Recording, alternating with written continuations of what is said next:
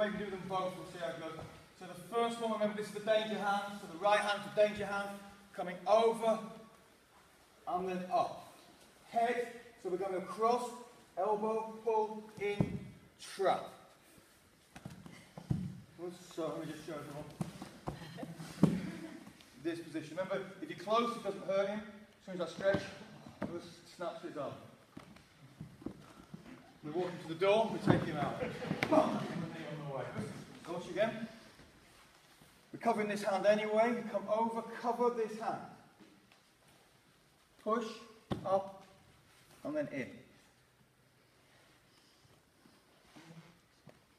Over, cover this hand, push, and in. Once more. Again.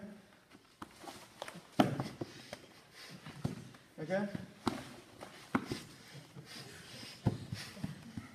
We got that one. Push.